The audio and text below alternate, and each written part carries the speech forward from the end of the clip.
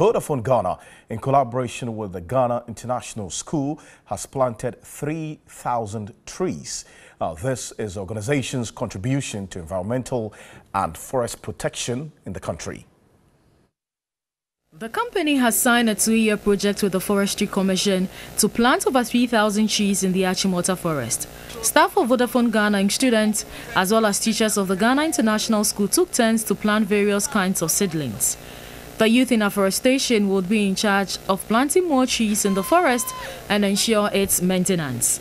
This is part of the company's efforts in combating climate change. There's a purpose for the company. We go beyond making profits. We stand for taking care of the planet. And so we set aside, in partnership with the Forestry Commission and GIS, to come out on today, 14th of February, to show our love to the environment. We are planting 3,000 trees. It's covering about 15 acres, and we have a partnership for 2 years. So this is not a dip in the water and out. We are here for good, to take care of our environment. Chief Executive Officer of the Forestry Commission, Kojo Owusu-Efriye, commended Vodafone for the initiative and urged other corporate organizations to emulate the gesture.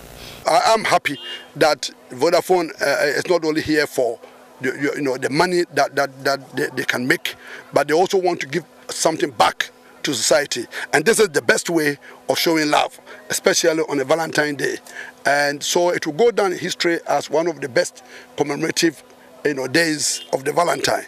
The Ghana International School also expressed joy of being a part of such an initiative. If you look at the international news, there's youth all over the world standing up and saying it's crisis time. We need to stand up. We need to fix the world. We need to fix the environment. And GIS students feel the same way. They're passionate about it. We see signs up in our school that say, "We love Asasiya," and they're all ready to jump in and do what it takes to make sure that the environment degradation stops, particularly through planting trees. All workers of Vodafone Ghana will be given seedlings to plant and nurture in their homes.